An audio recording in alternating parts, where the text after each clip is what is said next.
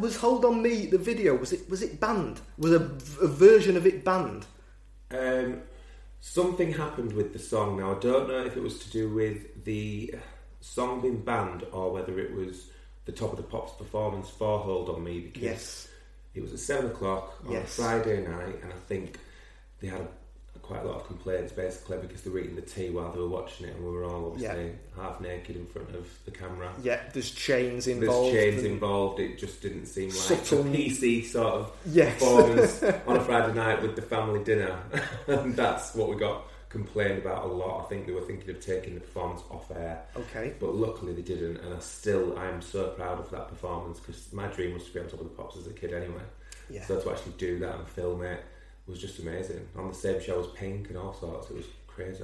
So I was going to ask you about Top of the Pops, because obviously, as you already said, you were a boy who was glued to it as a kid. So obviously it was a huge deal. Yeah.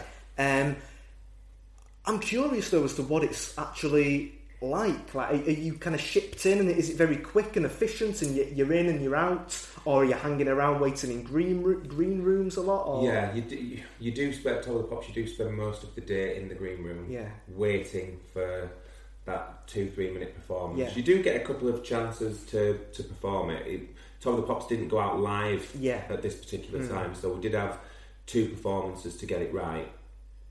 But you are waiting around in the green room, just getting overly excited about performing.